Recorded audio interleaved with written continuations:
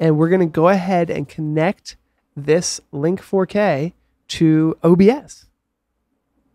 Woo, you ready? Let's do it. I think so. All right, this is gonna be fun. So the first thing we're gonna do here is I want to zoom us into the Dante controller. Before we connect the camera to OBS, I just want to show kind of what's going on here. This is the Dante controller, and what the Dante controller is capable of doing is routing all of your video and audio. You can see we've got 2 receivers.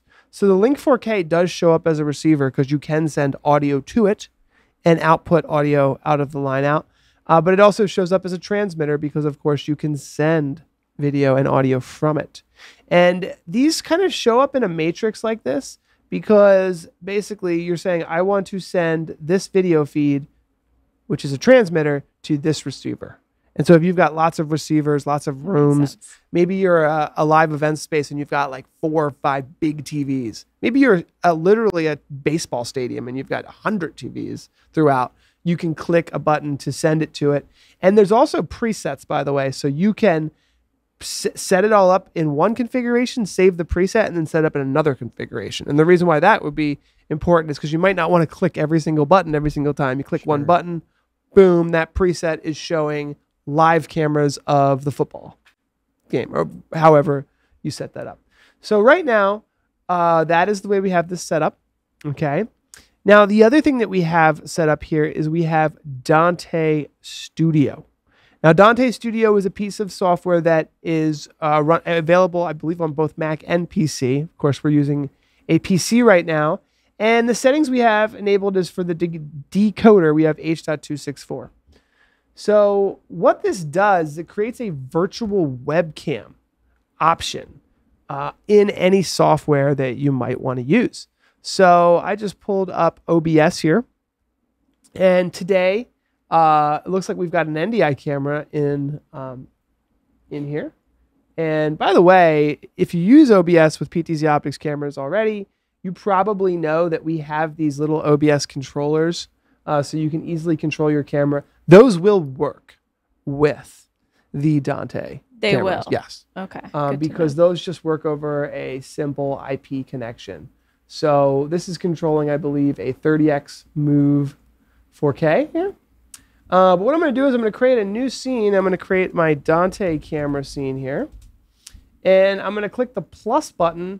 And I'm going to choose the video capture device. And it's going to be Dante Cam. And when I do that, in the drop-down menu, I'm going to get an option for Dante Studio.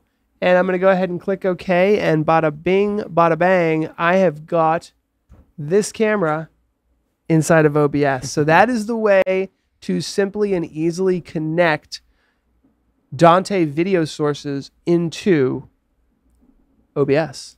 And we're seeing the feed from the link right now, right? Yeah, so this is the PTZOptics Link 4K. I'm controlling it with a PTZOptics SuperJoy right now, and that's something we'll talk about in a moment.